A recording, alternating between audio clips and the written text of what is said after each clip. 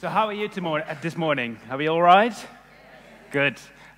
Just a warning, every time when there is a screen that turns orange, that means interaction. So you will have to do something. So apologies in advance if you don't want to participate, but I hope you will enjoy this a little bit.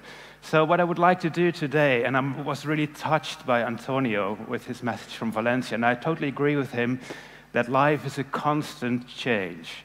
So what I would like to talk to you about is what we've learned from 15 years of implementing learning analytics within Solar, but also particularly the Open University where I'm from. Yes, I will briefly talk about AI, and if there is time left, I would like to talk also a little bit about learning design, but if there is no time left, that's also perfectly fine. So there is this fantastic meta-study by Hernández de Mendes, and they looked at 17 large universities across the globe to see, okay, how have they implemented learning analytics? And in their study, they identified 3 big pillars, and I would like you to think about, okay, how is your organization focused on one of those pillars? And afterwards, I would like you to vote. So the first group of universities primarily focus on learners. So they've used data, they use data to inform learning analytics, and it's primarily used to measure, for example, the engagement of students, to enhance their engagement, thinking about how to personalize their learning, improve their learning outcomes, and perhaps linked also to PAT, giving this data to parents of children and thinking about how they can improve their learning. The second pillar is mostly focused on staff.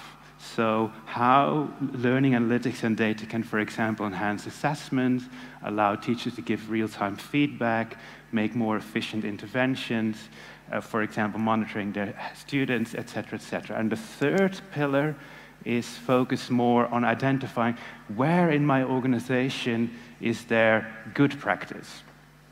Where in my organization is there perhaps not so good practice?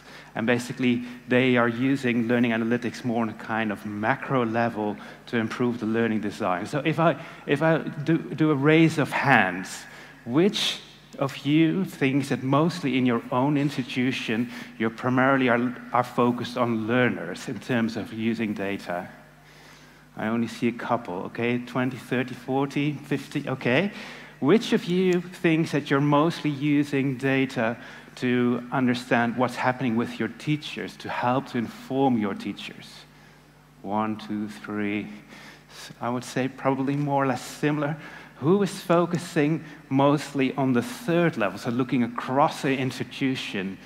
A couple. Who has not raised their hand?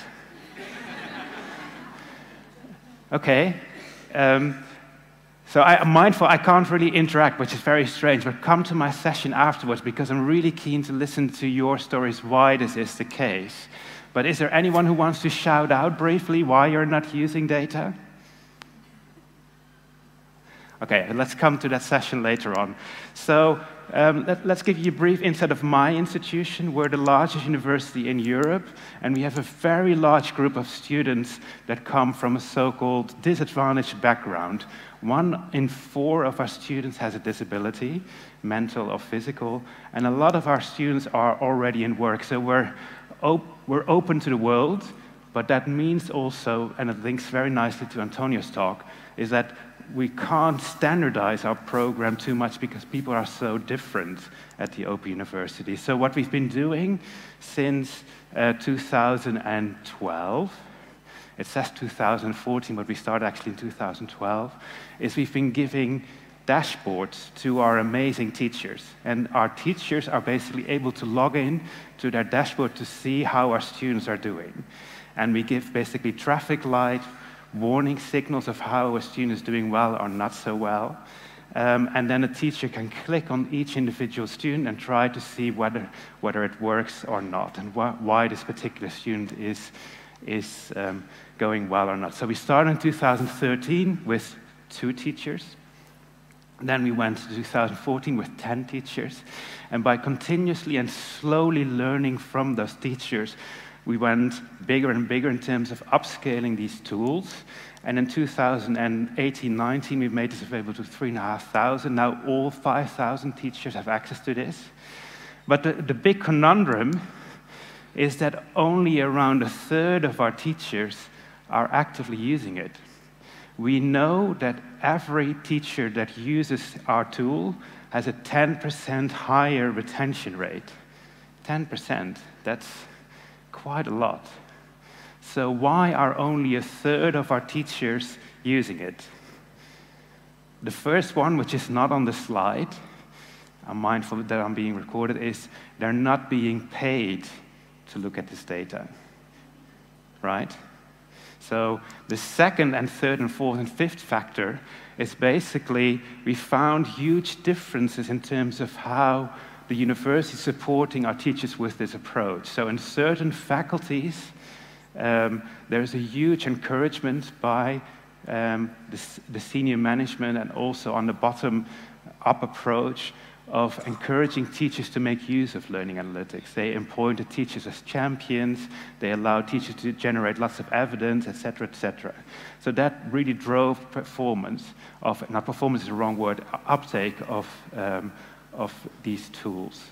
But another crucial factor, and I think this links to also the PISA study that Antonio showed, is all this kind of data requires a lot from teachers.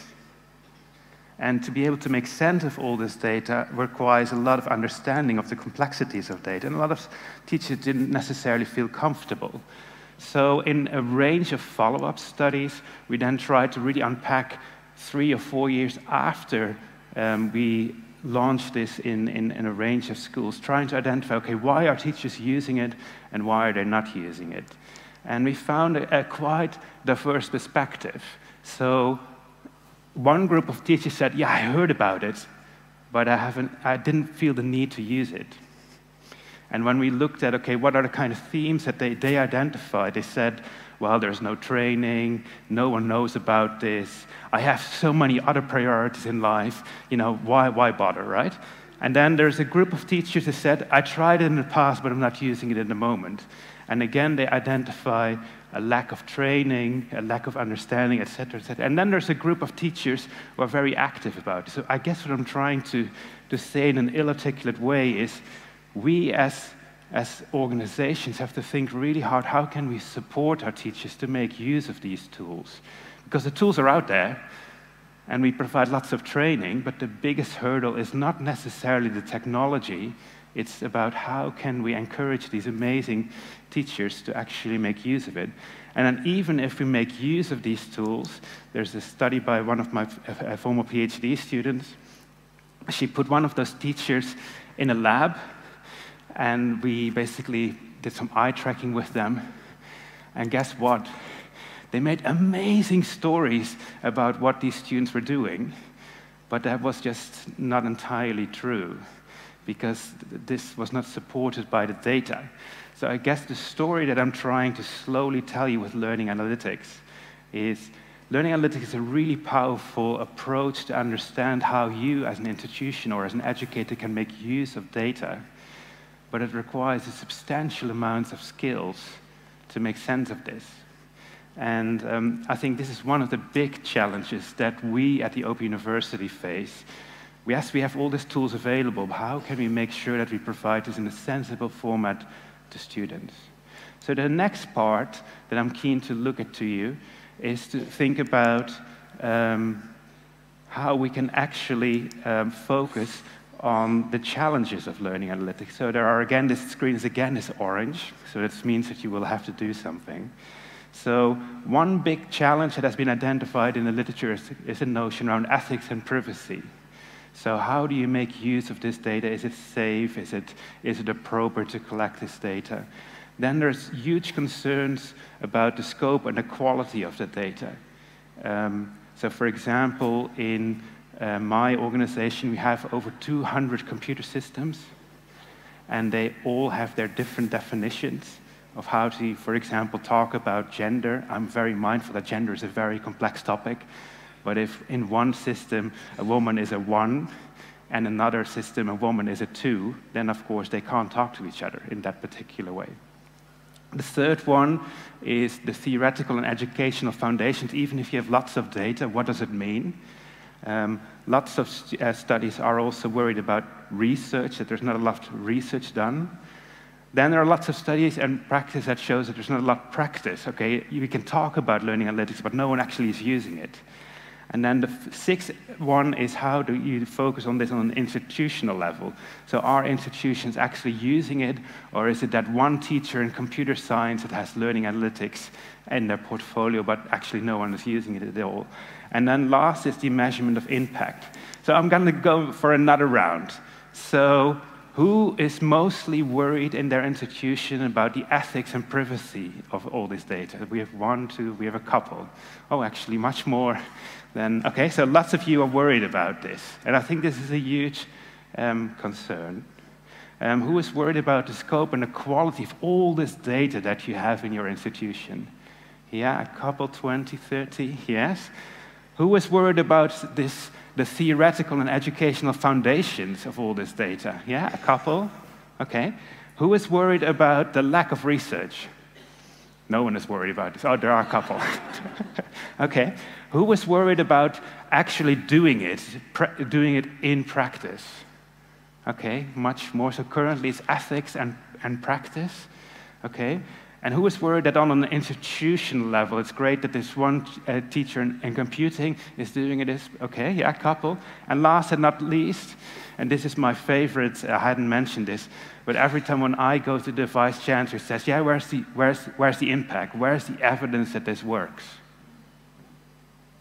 Okay, so I guess it's ethics, it's about practice, and it's about the measurement of impact. So where are we at the Open University? So if you're worried about ethics, there's a free open education resource available about how to use this. We're the first university in the world to have this ethics policy in place. But you're completely right that in terms of practice, there is some good measurement out there, at least within the Open University, but mostly this practice, this evidence is nested within small units, not across an entire journey of our students. And in terms of practice, I think there's a lot of need, at least within our own institution, of why do teachers and students perhaps not always make the best use of this.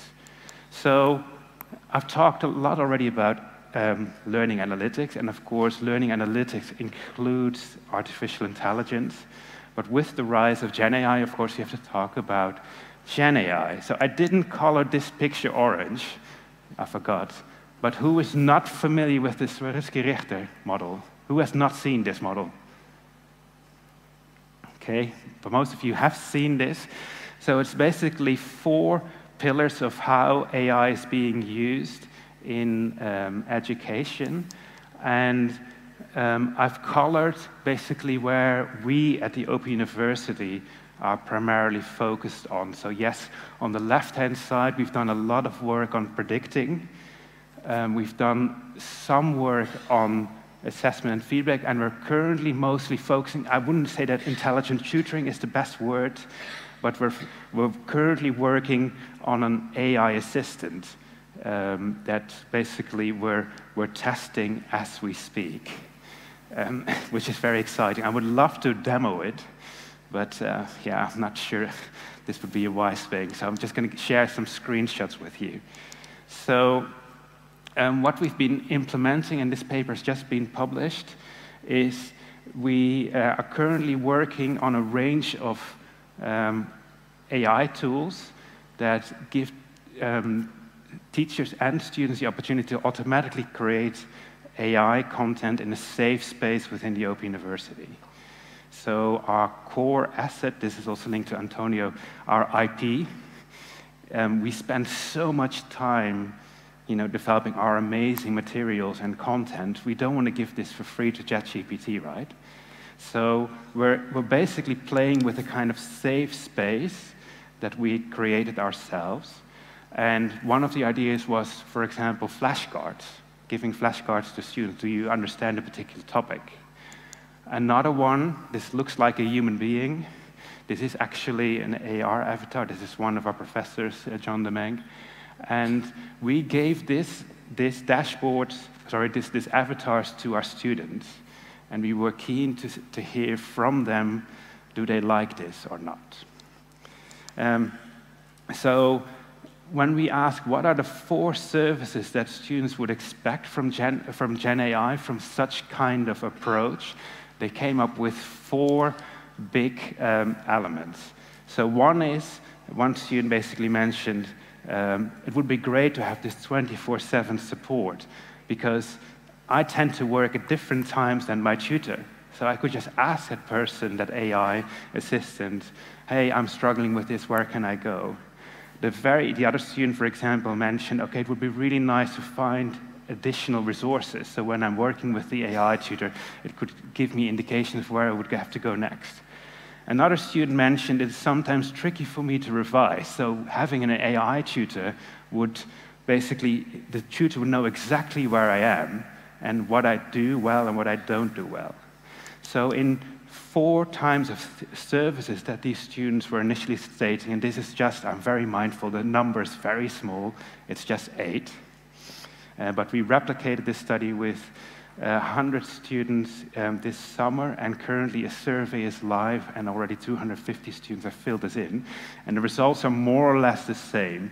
So what they're looking for is some kind of real-time assistance, and they're looking for a tool that gives immediate query resolution. So the tool should know, oh, I'm in week 4.2, I'm very bad at math, so give me more math exercises in week 4.2. The other element is this personalization and accessibility. So, for example, I personally love diagrams, and I personally like to, get a deeper understanding. So it would be really nice if my examples also include a lot of diagrams. Then it would be very useful to focus on academic tasks. So students were saying, I don't want to have a friend, I just want to have an AI digital assistant that helps me with my academic tasks. But surprisingly, around half of the students indicated they also wanted to have some kind of emotional and social support. And when we replicated this with a larger study, it's a little bit like the English expression is like Marmite. You either love it or you hate it. So some students absolutely would want to have this friend, and others were really appalled by this idea. So what were the concerns from the student? So one of the biggest concerns, for example, a student is that it knows so much about you. And this particular person was afraid that it would replace humans. This links perhaps again back to Antonio. It's like in 10 years' time, when we have all this AI chatbots with Industry 4.0, would people like me still be needed if an AI digital assistant does such a better job than me?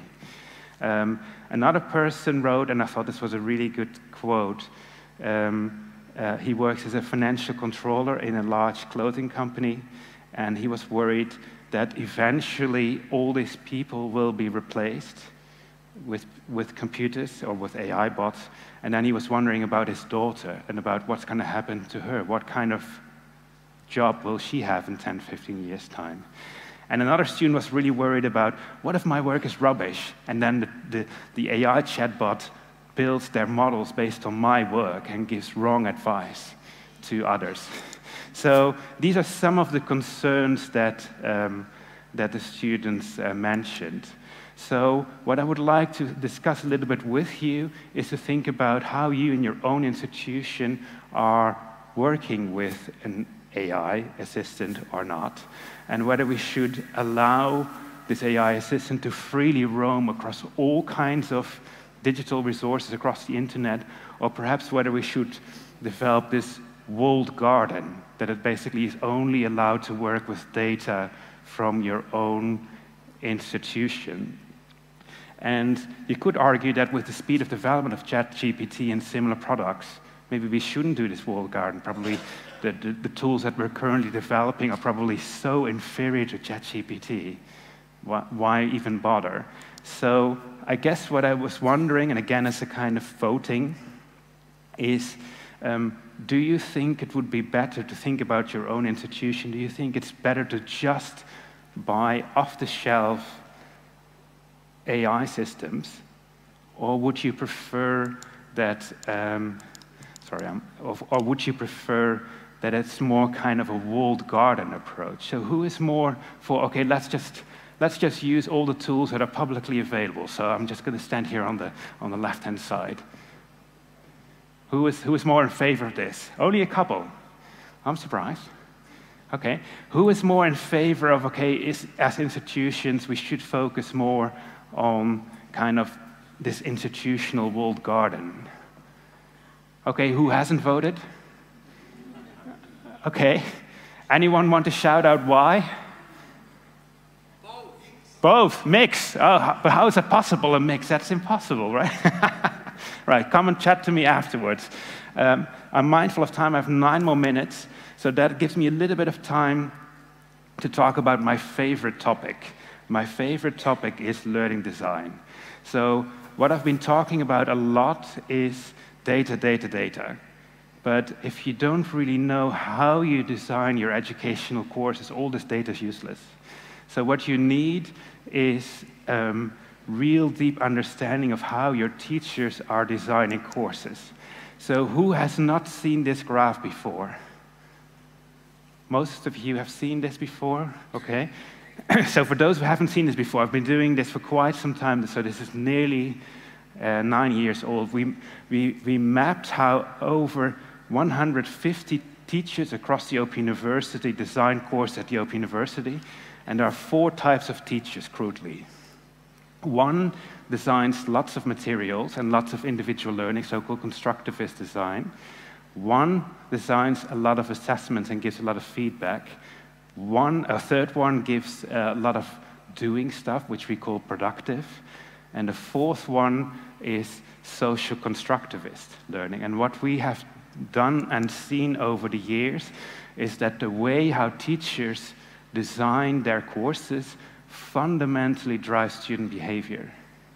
So what we, for example, see is that if you design lots of social constructivist learning activities like student to student, teacher to student, student to teacher, this leads to much more engagement of your students in your courses. While if you, for example, design lots of amazing materials, but just amazing materials, this has a negative effect of student engagement over time. But if you look at, for example, this small thing called student satisfaction, the #1 predictor of whether or not students love your course is giving them lots of materials. And the #1 negative predictor for student satisfaction is, at least at the Open University, is whether students have to work together. But it is the #1 predictor of student retention. So in our courses which are open, the biggest worry is retention. So we've always been struggling to square that circle. Should we focus on satisfaction, or should we focus on retention? And in some of our studies, this is a scary looking graph, but in our studies we continuously show that more than 2/3 of what our students are doing on a week-by-week basis is determined by us. We as teachers basically drive our students. The way how we design our courses fundamentally impacts our students. So when I talk to amazing educators who say, yeah, the students, you know, they're not working hard enough, I always put this in front of them. Because 2/3 of what students are doing is determined by us as educators. So if you're interested to improve your courses, and this is a shameless plug, is we've made a free tool available for any educator in the world. This is developed together with the European Union in a range of universities. And this tool automatically allows you to map your learning design, and the URL for this is learningdesign.eu. And if you play with this tool, it automatically provides all this real-time analytics of your courses. And if you come to my workshop later, we will also play with this tool.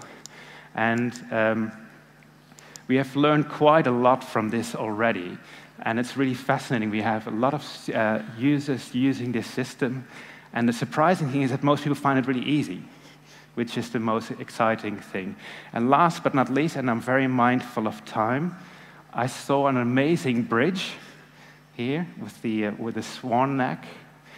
So if you're interested in learning analytics data, there is another bridge you can visit, and this is a shameless plug. We're organizing the next Learning Analytics event in Dublin. So if you're interested in learning analytics, come to our Learning Analytics event in Dublin. So thank you very much for your attention, and looking forward to seeing you at the workshop. Very good.